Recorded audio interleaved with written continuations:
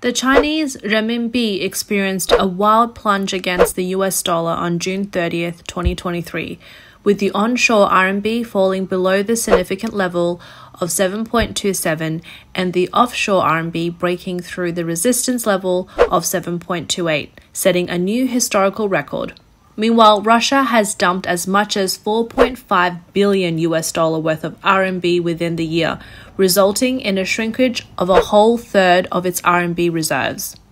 In an attempt to curb the sharp depreciation of the renminbi, China's central bank set a higher than expected mid-rate, aiming to hold its ground amidst the tumultuous foreign exchange market. However, the impact of this storm far exceeded expectations, causing even the leadership of Chinese central bank to be shaken. On July 1, an extraordinary meeting of the top leaders of the People's Bank of China commenced.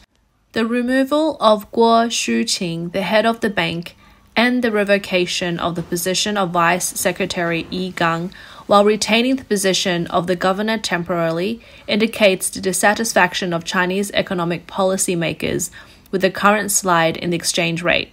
It also suggests the possibility of leveraging Huang Gongshen, the current director of the State Administration of Foreign Exchange, and his expertise in adjusting future policies. Nevertheless, this personnel shakeup reveals deeper implications.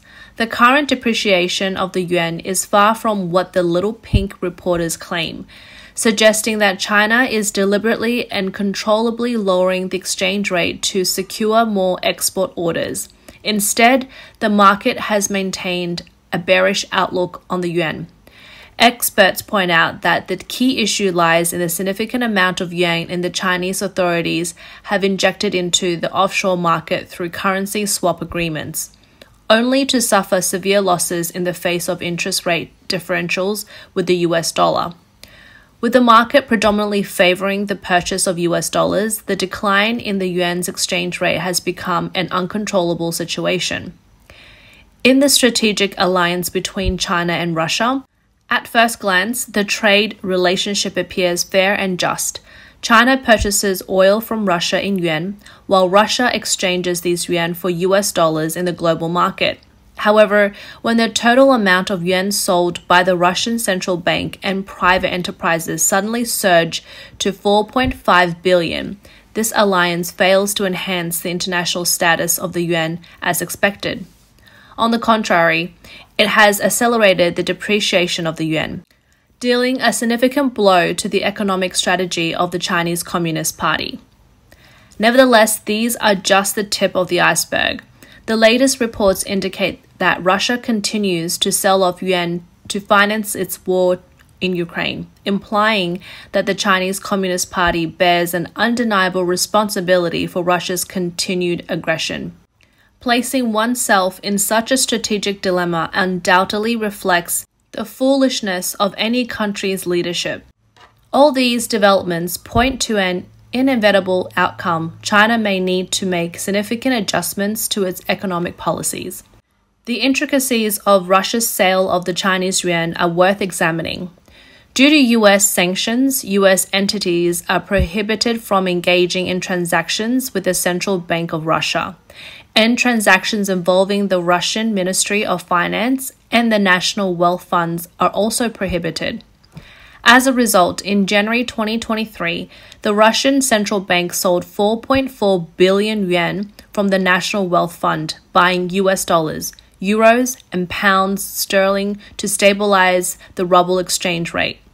This event leads us to speculate that the Russian central bank may have sold yuan through multiple traders in the foreign exchange market, buying Western currencies in return. But why did Russia decide to sell off the yuan? This is related to economic sanctions imposed by the West on Russia. Due to these measures, the Russian ruble cannot directly exchange with the US dollar and needs to use the yuan as an intermediary.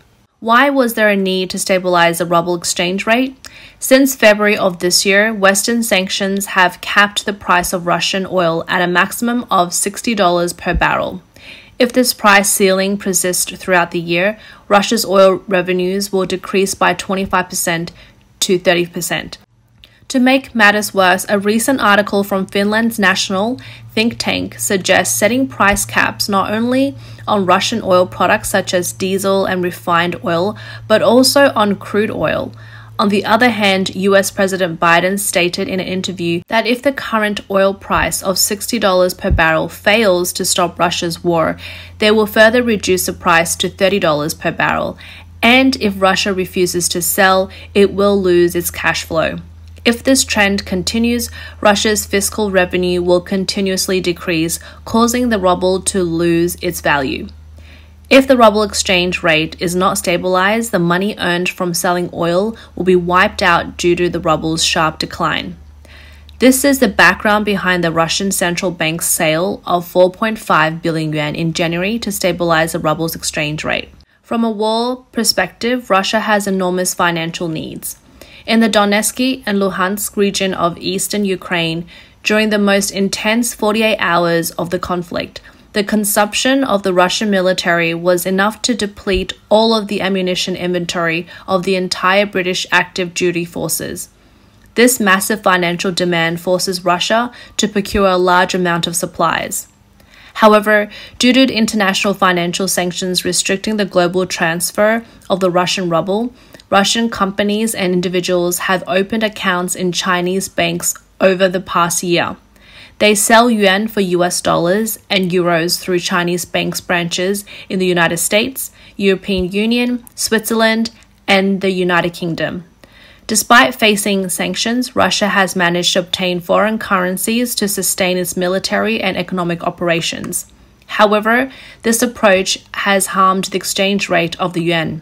Nevertheless, the viability of this strategy is short-lived. At the request of the US, the Bank of China restricted this operation on Russian accounts, preventing Russia from exchanging yuan for US dollars through this method. This undoubtedly benefits the stability of the yuan's exchange rate, but it is not a proactive move by China itself. Rather, it is a result of US advice. This reveals China's short-sightedness and folly in handling this issue while exposing its support for Russia's war. Despite this, Russia has found new ways to obtain foreign currency, such as underground transfers in places like Armenia and Georgia. Another method is to utilize a currency swap agreement signed with China, opening accounts in these countries and conducting currency transactions. This strategy clearly exploits the loopholes in China's promotion of the internationalization of the yuan. Countries that have signed bilateral currency swap agreements with China include the 5 Central Asian countries: India, Pakistan, Bangladesh, Sri Lanka, Maldives, ASEAN, Egypt, Cyprus, Switzerland, Mongolia, Argentina, New Zealand, South Korea, Iceland, Russia, and Hong Kong, China. In these locations, local currencies can be exchanged for the Chinese yuan, deposited in banks, and then traded for US dollars. China's policy has allowed a significant amount of offshore yuan to continue funding Russia's military actions. This not only demonstrates China's indirect support for Russia's war in Ukraine, but also adds pressure to the devaluation of the yuan. This phenomenon raises questions about the decision-making wisdom of China's leadership. So, how much more yuan does Russia have to sell? According to 2022 data, Russia had a trade surplus of 251.4 billion yuan with China, and this surplus increased by an additional 53.7 billion yuan in the first 5 months of 2023. Based on this, Russia may hold over 300 billion yuan. According to SWIFT data, Russia was the 3rd largest market after Hong Kong and UK for offshore yuan transactions in August of last year, accounting for 4.27% of total yuan payments. So far, Russia has sold 30 billion yuan out of the 300 billion yuan, equivalent to 10%. Clearly, there is still a greater potential for further sell-offs. Let us delve further into China's global circulation policy for the yuan. Since signing the first bilateral currency swap agreement with South Korea in December 2008, the People's Bank of China has vigorously promoted the internationalization of the yuan. To date, China has conducted 56 currency swaps with dozens of countries worldwide, releasing a total of 6.92 trillion yuan. However, this massive circulation of yuan brings significant challenges, especially in maintaining exchange rate stability. To stabilize the offshore exchange rate of 7 trillion yuan, at least an equivalent amount of US dollars is needed. This is a major reason why China has accumulated a large foreign exchange reserve. However, considering that the central banks and enterprises of Russia and other countries may continue to sell off yuan, we must ask, can China's existing foreign exchange reserve withstand this pressure? On the surface, China has over 3 trillion in foreign exchange reserves. However, when we consider the external debts that needs to be repaid in the next 12 months, the actual usable foreign exchange reserve amount to only 730 billion. Moreover, most of its non-dollar Western currencies making it less liquid. Therefore, when the devaluation of 7 trillion yuan occurs in the offshore market and a large amount of yuan is converted into US dollars, there is serious doubt whether China's foreign exchange reserve can withstand this pressure. The current situation is that even if US bonds stop raising interest rates and the domestic economy gradually recovers, a significant amount of yuan will flow overseas due to the signing of internationalization agreements. Considering the interest rate differential between the US dollars and the yuan, central banks and enterprises of various countries may choose to sell yuan and buy US dollars to earn higher interest income. Although many recently signed internationalization agreements for the yuan have not yet taken effect, their implementation could exert pressure on the yuan's exchange rate. However, if these agreements were terminated, China might lose some partner countries. These countries were originally able to earn interest by exchanging yuan. Therefore, China may have to continue promoting the internationalization of the yuan to maintain international relations, even though it may further depress the yuan's exchange rate. The preference for the US dollar among the Chinese population, both domestically and internationally, is a growing concern.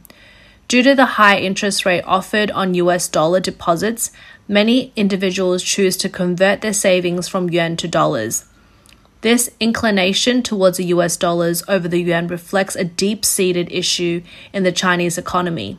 Despite being the world's second largest economy, China still heavily relies on the US dollar. From a deeper perspective, the current depreciation of the yuan can be seen as a return to its true value.